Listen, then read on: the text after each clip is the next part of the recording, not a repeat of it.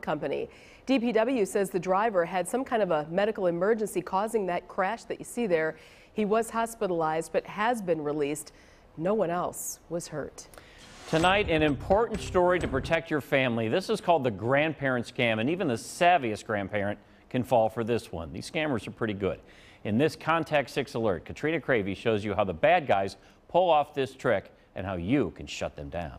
I got a phone call from someone who purported to be my grandson, sounded exactly like him, said he was in Mexico and had some trouble and needed some money. So Eleanor went to the post office with $5,800 in cash. She prepared an express mail envelope, and the postal worker at the counter gave her advice. He looked at me and he said, "You make sure that you call before you send this."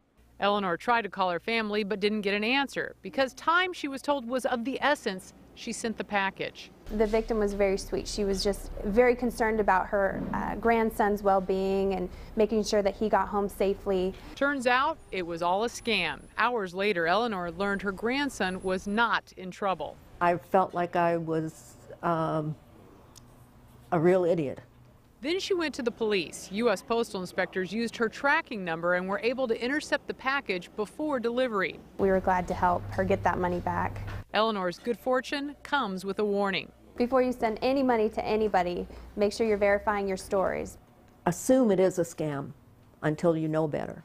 And the scammers use a variety of different stories. Over the years, I've heard grandsons and granddaughters calling to say they were injured or arrested in Mexico, Canada, England.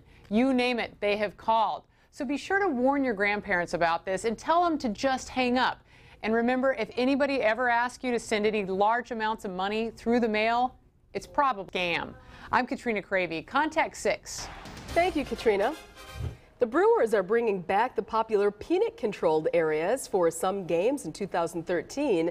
Fans suffering from peanut allergies will be able to buy tickets in special sections for